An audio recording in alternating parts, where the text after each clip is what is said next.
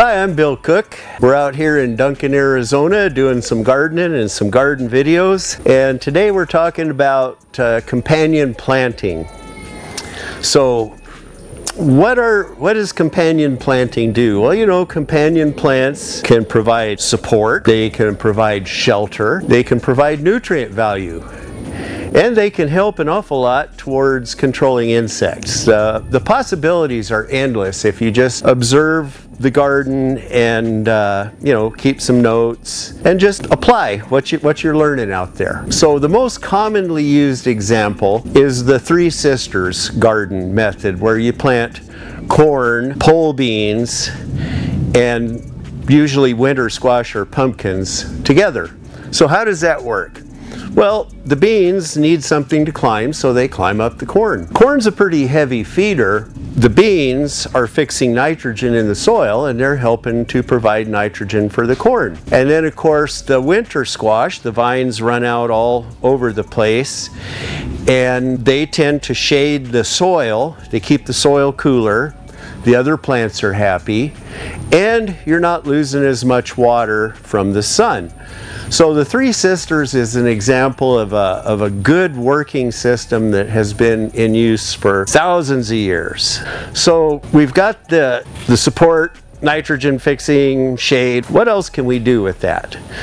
Well, we can grow a cover crop in our garden and then till it in next year, and we can provide green manure. We can use legumes and fix nitrogen with a cover crop.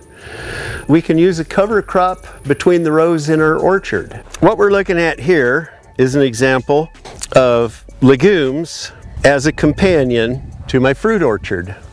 Now, these are a little small at the moment, but in a very short time these will completely fill in between the rows. They will cool the soil, and I use less water. What is typically a 3.5–4 hour cycle, when the beans fill in, will be reduced to about 2.5 hours. It seems counterintuitive because you would think more plants, more water. But if you stick a soil thermometer in the ground, it'll become clear pretty quick how much these cool the ground. And then, of course, I get the beans and then till in the residue. And at the same time, the roots are going down deep, penetrating and opening up this heavy clay soil. So there's a multitude of advantages to planting these beans, cowpeas, all that stuff. You can work companion plants while we're talking about nitrogen fixing legumes. You can work that into your crop rotation schedule. Insects, you know, a lot of people, first thing they think of is insects because they're pretty obvious out there. You're chewing on your plants.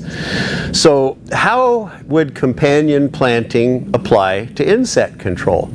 Well, it's pretty simple.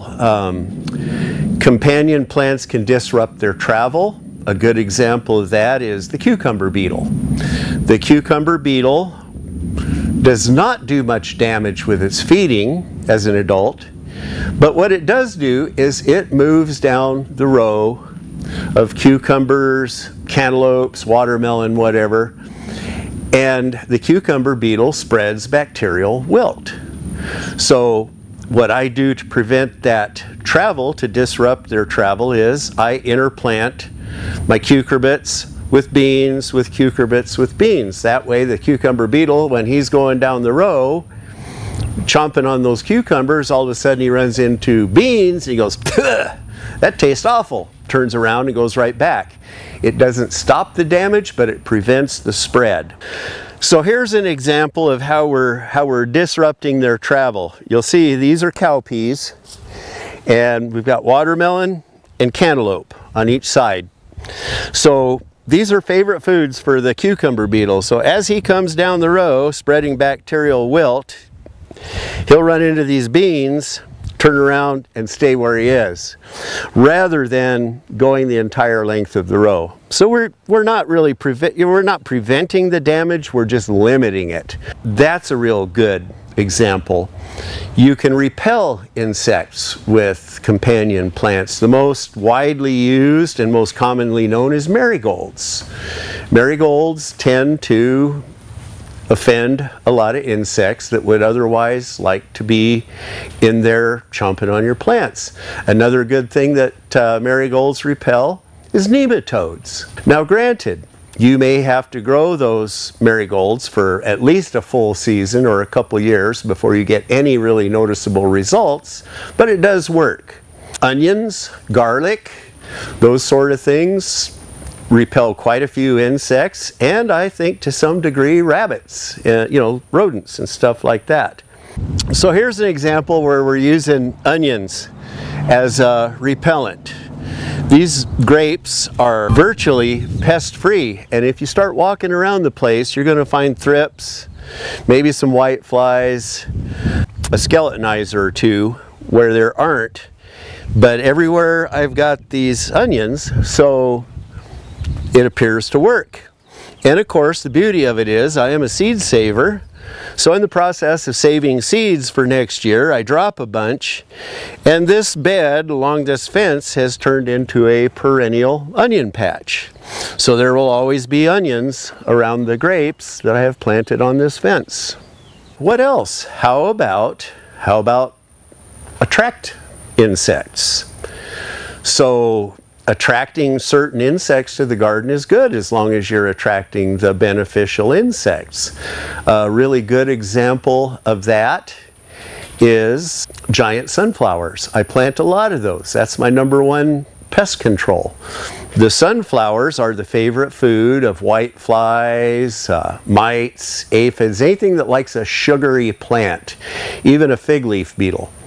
So the benefit of having that in there, though it seems counterintuitive to be calling in the white flies, is that the predators, the wasp, can spot those sunflowers and they'll come flying in and hang around your garden, lay eggs, feed on the pests that are on your sunflowers, and of course move on to the rest of your garden. So right next to the devil claw, this is actually my half-ton Chevy in the garden. This plant does most of my insect management. This is a giant sunflower. They get about 10-12 feet tall. They are the favorite food of white flies, you name it. As a matter of fact, if you look, you can see the damage is already beginning on these plants. So even though it is providing a place for the white flies, thrips, etc., to live a happy life, this will draw in countless wasp. And the thing about wasp, we all know the big, the big yellow jacket, the mud daubers, the big ones. But for every kind of big wasp, there's probably a half a dozen wasps that are so small that you just can't see them. Some of the trichogramma wasps can fly through the eye of a needle. All wasps are predators. They're either a parasite or they eat the insects directly. So wasps are good to have. And I know a lot of people don't like the idea of hanging around with a bunch of wasps, but if you leave them alone, they'll leave you alone. And nothing will draw them in better than these sunflowers. Attracting bugs away from your garden. Cucumber beetle, there's nothing in this world they like better than corn silk. And so I have in the past planted, I call it the sacrificial corn, away from the garden, 10, 15 yards. And son of a gun, those cucumber beetles, they'll go right over there. There are a few plants that actually almost serve as a trap. If devil's claw grows where you live, you can let a little devil's claw grow out in your garden. Over here it comes up everywhere. And I leave one or two.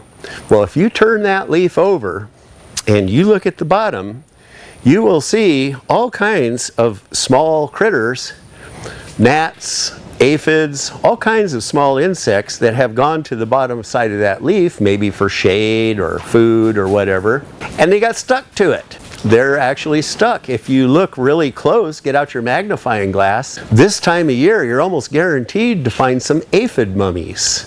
So this is one of the devil claw that grows around here, but my favorite thing about it is that the plant is sticky.